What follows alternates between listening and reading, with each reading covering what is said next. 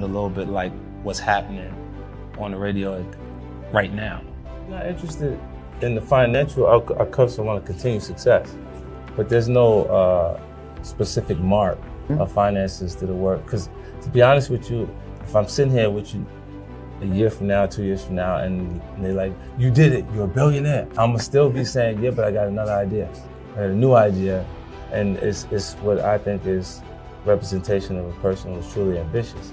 Because ambition isn't a learned behavior, it's a part of your natural character, and you'll always find something to be passionate about, or a new goal, or a new...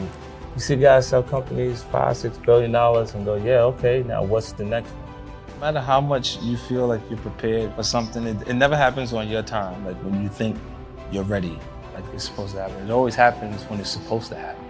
Because the period that you feel ready and people are not acknowledging the material the way you feel like they should because it's good, is the time that you actually develop skin thick enough to survive when it does work.